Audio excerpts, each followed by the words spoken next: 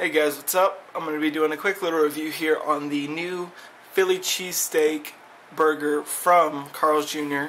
And one thing Carl's Jr. is pretty well known for is just putting crap on top of their burgers. I mean, not just your typical pickles, lettuce, tomato, whatever. I'm talking like more meat, pastrami, bacon, avocado. I mean, just piling whatever you could ever think of that would make its own little meal on top of their own burgers. So, their newest one that I think that they've had out before, but they're bringing it back again, is the Philly cheesesteak burger, which I'm a pretty big fan of Philly cheesesteaks. I've had quite a few from every restaurant I go. If I can't think of anything else to order, I always get the Philly cheesesteak, and so I've had quite a few different kinds. But the big thing with these is, I mean, this is like 720 calories, I believe, 1,200 grams of sodium. This thing's just going to shorten your life expectancy no matter what you do.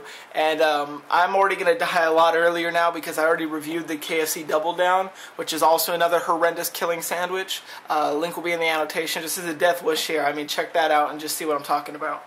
But I went through a lot of hell to get this because they were having a lot of problems. Like, this dude was like smoking a cigarette with his work gloves on, and he's supposed to be like the cook or something. So I really don't even want to eat this, but at least I know he didn't make it, so I'm a little, a little more comfortable.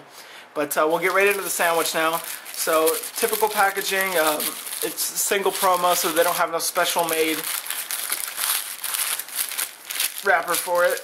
Alright, so first things first, just looks like your standard little burger. Got the little messy wrap thing right here, and there's that. Now I'll show you a picture right now what it should look like, and now we'll go into this and see what it really looks like. Now honestly, that does not look too bad. I'm not too much like the picture, but I was expecting a lot worse. I've seen a few more pictures of these of people who ordered them, and I was expecting a lot worse.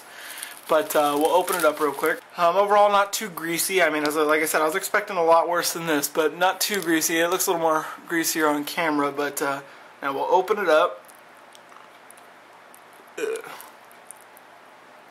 Smells pretty good. Smells like, that diner Philly cheesesteak fried onion kind of smell. Overall, it looks a lot, like I said, it looks a lot nicer than I was really expecting.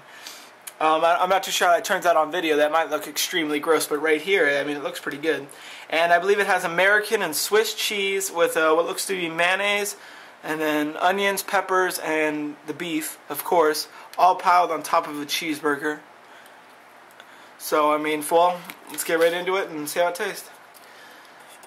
Alright, so first impressions, I'd definitely say, I mean, it's a little dry, definitely not as moist as it looked like it was going to be. The onions, you really don't get much taste of the onions. The green bell peppers stand out, but the onions really are just kind of there as that little crunchy substitute, but they really don't have too much taste to them. It's slightly seasoned. I mean, I don't taste much of like, oh wow, that's delicious, but what do you expect? Well, for $6 that I paid, I was expecting a little more, but I also got a meal. I got a $1 off coupon in the link if you want to check that out. Shorten your life also. $1 off coupon if you want to try it in the link. But it's really not that bad, but like I said, I was expecting, that, Pat and Gino's kind of thing. I mean, if you know what that is in Philly. But it's really not that bad. The extra cheeses, I definitely taste the cheese. I'm sure it's not 100% pure cheese, but, it tastes pretty good, the cheese. The onions, like I said, kind of just there to be there. The bell peppers stand out. The meat is okay. The burger itself is probably my least favorite, but the Philly meat is great, but the burger meat is meh. I've never been too big of a fan of the cheeseburgers from Carl's Jr. Alright, so definitely my final impressions are going to be, it is not bad at all. It's got a few things, like some bites are really delicious, like I get a bite of everything, but other bites are just kind of like, ugh, like this gross generic meatloaf meat kind of taste. But I would definitely say, if you like Philly cheesesteaks, which I do, I absolutely love them, I would definitely give this a shot, because it does still have that, Philly cheesesteak taste, because the peppers, the onions, the cheese, so it is good. But just on top of a burger, I mean, it's a little much, but it's definitely not disgusting in any way. It tastes alright. Definitely probably a 3 out of 5, if not a 3.5 out of 5. But my only real gripes about it is just, like I said, that the burger itself kind of has that generic meatloaf taste to it.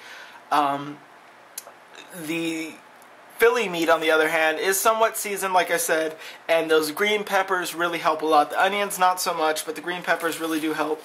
So I definitely give this a shot. Like I said, I got the off coupon down there if you really want to try it. It's really not that bad. I was expecting, like I said, I tried the double down. That thing was huge, greasy, and gross. This is really just like a cheeseburger. It's not as like overwhelming as the pictures make it look. I know it's a little much, but it's really not as bad as that double down. But that's pretty much it for the food itself. I mean, like I said, I got the small meal. The fries are you know, Carl's Jr. fries, whatever. But for the sandwich, I definitely give it a shot. I just really wouldn't eat these every day.